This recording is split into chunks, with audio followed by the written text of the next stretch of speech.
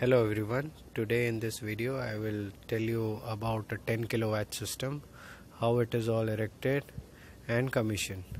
So here is the site in Hubli, Karnataka, and this is a building for State Bank of India, a small branch where they maintain their server for their ATMs.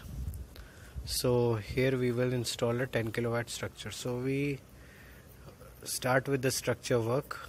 It is done by GI pipe. It's a customized structure, means it's not prefabricated. We have purchased it from local market and fabricated it. And here inside the premises we are going to install the inverter. So we have cleaned up the place. Here is the incoming bus bar box where the DG set and the incoming line is all connected with the load. So we are planning the inverter next to it, and we have made a hole from where the DC wire from the panel will come here. So we are going to install the inverter somewhere here only. So we'll install the meter, we'll make some hole in the wall. So once the hole is made, we will simply mount the inverter on the wall. So all the ACDB, DCDB and the inverter is properly mounted, grounded on the wall. Now other thing is the connection for the ACDB, DCDB and the inverter from the PV. So here is your inverter, and I am planning to bring the wire from this side.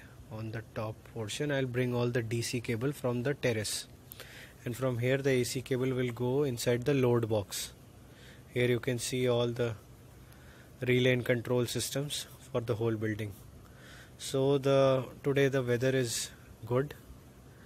Not good for solar generation, but we have completed our structure work on the State Bank building. So now all the PV modules are mounted on the structure. This is 315 watt Trina solar polycrystalline panels, and I'm going to distribute 16 panels in 2 arrays. So all the panels are now connected in series. It's a bright sunny day, and 32 I'm gonna connect it to the inverters. So there will be 4 wires going down towards the inverter, plus minus, and we'll connect it with the inverter. You can see the specification. You can pause the video and have a look at the specification of the panel. This is Trina solar 325 watt. Sorry, this is 325 watt. I was talking about some other project. I got confused, sorry. So I have labeled the 2 arrays, one with 1 red tape and this one with 2 red tapes, so that I can refer in the future that which array is connected with which of the MPPTs. So from here the DC wire is going inside the room, and you can see I have done some earthing work for the structure, so that is also grounded in case of lightning falls on the structure. This is also connected with the lightning arrestor at the same time. So the panels are all mounted. Now we come from here, the DC wire is coming inside the building, and we have properly mounted the pipe with plastic clamps. So here the 4 DC wires are going inside the DCDB. You can see which are the positive and the negative wire. I have labeled with the red tape, 1 tape first array, 2 red tape second array. So once these wire enter inside the DCDB, you have the 1000 volt 32 amps DC fuse and the surging arrestor.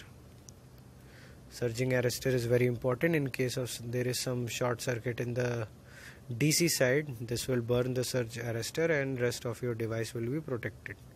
Same as the work for the DC fuse. And you have a regulator to turn it on and off. Okay, from here the wire is going inside the earthing pit.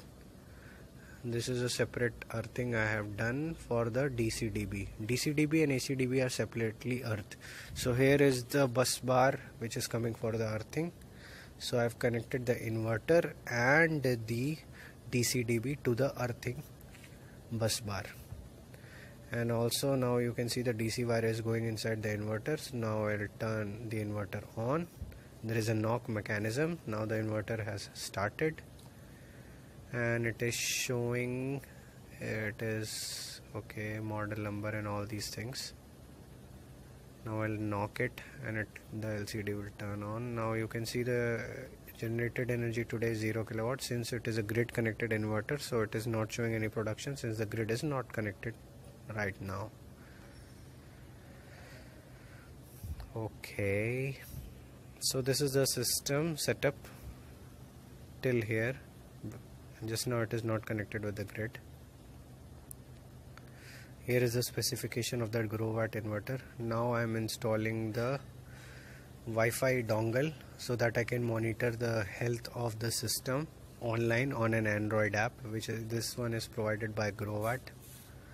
This has to be synced with a router running condition, and then it will be broadcast on your mobile.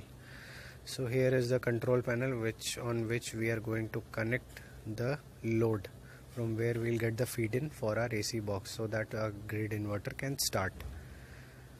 So these are for the pumps, and we are going to connect it for the ground floor. So this box is here. You can see all the voltmeter, ammeter and the 3-phase light which is normally provided in any of the systems. So this is the panel, and they have distributed the load in different sections for their pumps, for their ground floor, for their lift and all these things. But we are going to connect the load on the ground floor. That is for the lighting, fans and all these things. This is an extra chamber for meter. This is the GFL, that is the ground floor level, and we are going to connect it here only.